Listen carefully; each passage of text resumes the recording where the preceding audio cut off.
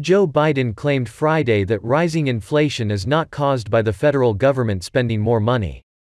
Biden said at the House Democratic Caucus Issues Conference, "We're on track right now to be the first president in history to lower the deficit by over $1 trillion in 1 year. I'm sick of this stuff. We have to talk about it because the American people think the reason for inflation is government spending more money. Simply not true. I don't think we need any lectures from our friends on the other side about fiscal responsibility." Inflation soared to new 4-decade record high levels on Thursday, with the Consumer Price Index rising 0.8% in February, bringing the key inflation indicator's year-over-year increase to 7.9%. The Biden administration has dubbed the new inflation levels, Putin price hike, to pin the increase on Russian President Vladimir Putin waging war on Ukraine. During the speech, Biden touted the passage of the $1.9 trillion American Rescue Plan in his first 50 days in office that provided hundreds of billions of dollars to schools and small businesses, plus $1,400 checks to Americans during the pandemic.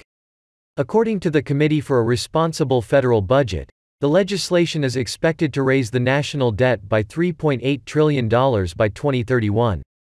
The president signed the bipartisan $1.2 trillion infrastructure bill into law on November 15, which the Congressional Budget Office estimated would add $256 billion to the nation's debt over 10 years.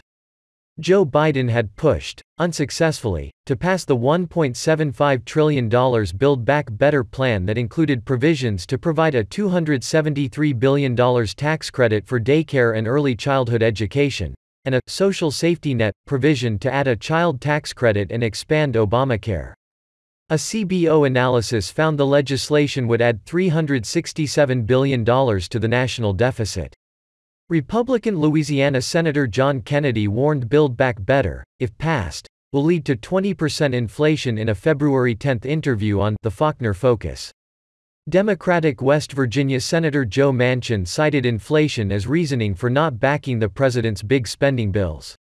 Manchin said in a statement, "As inflation and our $30 trillion in national debt continue a historic climb, only in Washington, D.C., do people seem to think that spending trillions more of taxpayers' money will cure our problems, let alone inflation.